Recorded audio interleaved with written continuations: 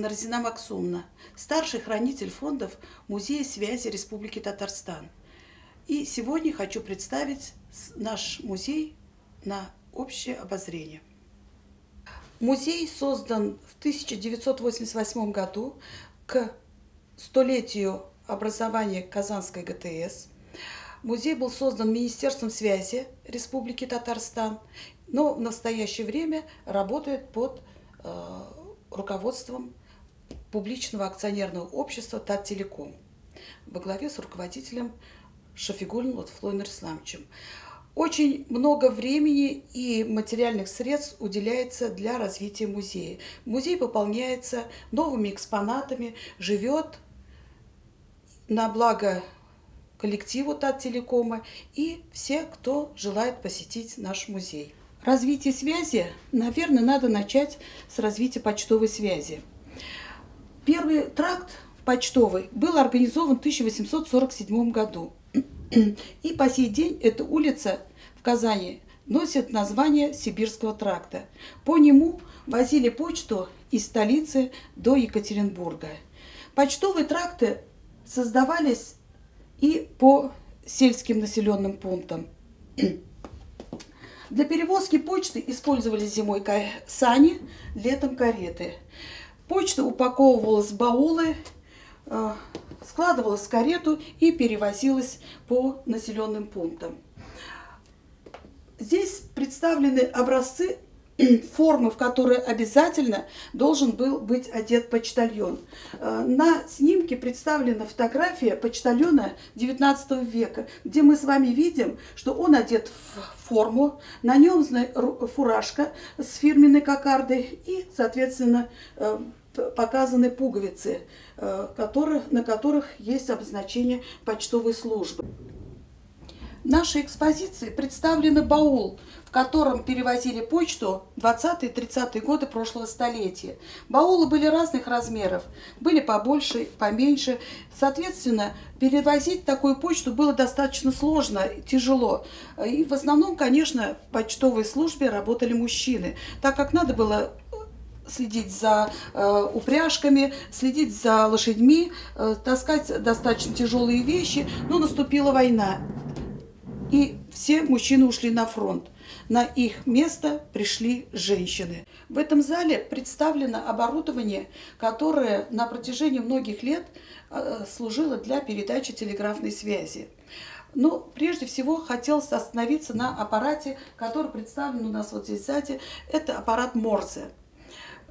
Аппарат, который до сих пор работает на флоте, как мы с вами знаем, да, и через него передают информацию. Я сейчас стою около телеграфного аппарата БАДО. Эти аппараты были переданы в дар музею Казанским техникумом связи. И сегодня наши студенты могут подойти и посмотреть, какими аппаратами пользовались до революции на Казанском телеграфе. Зал телефонной связи представлен редкими экспонатами телефонного аппарата шведской фирмы Ericsson 1896 года. Он и в настоящее время может спокойно работать, так как он в рабочем состоянии. Здесь на данном макете представлена схема соединения двух абонентов. Перед вами представлен коммутатор на 10 абонентов и следующий телефонный аппарат, уже наш отечественный, выпуска «Красная заря». Принцип работы этой схемы мы с вами все знаем. То есть снимаем трубку, крутим, поступает вызов к барышне, как раньше называли операторов связи. Барышня принимает вызов, включается, опрашивает абонента и соединяет с тем абонентом, с которым хочет разговаривать данный абонент. Таким образом производилась связь. Эта связь называлась ручная.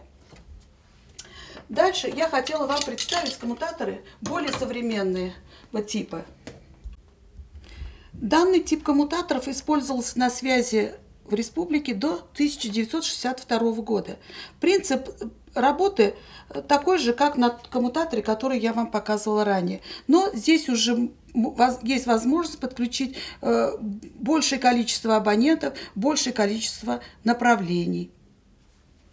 Данные коммутаторы, которые имеют название МТС-МРУ, использовались на наших сетях до 1994 года. Начиная с 1994 года они были полностью демонтированы и установлены компьютеры. И с этого момента, можно сказать, началась эра цифровой связи. В данном зале представлены несколько макетов телефонных станций, которые работали на территории Республики Татарстан. Представлен макет машины АТС, макет шнуровой пары АТС-54, декадно-шаговой АТС и координатная станция на 50 номеров АТСК 50/200М. И стоит новая станция цифровая М200. Но сейчас эта станция тоже уже в истории, так как платформа поменялась. Данные испытательные приборы используются для проверки шнуровых пар декадно-шаговой АТС, которые представлены на данном макете.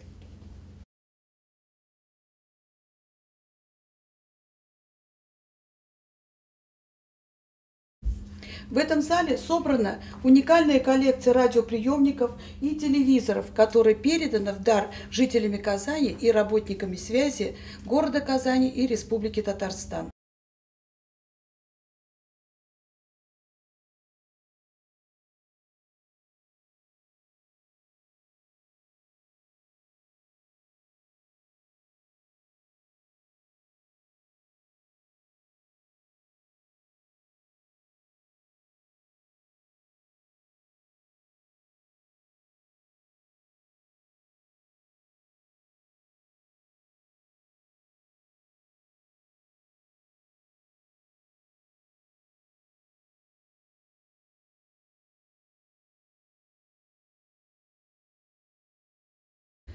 В заключение нашего небольшого путешествия хотелось пригласить всех желающих в наш небольшой, но очень уютный музей. Адрес нашего музея – город Казань, улица Галеева, дом 3А, Казанский техникум информационных технологий и связи. Все желающие, все, кто хочет окунуться в прекрасную историю развития связи, могут посетить наш музей в любое время. Вход свободный.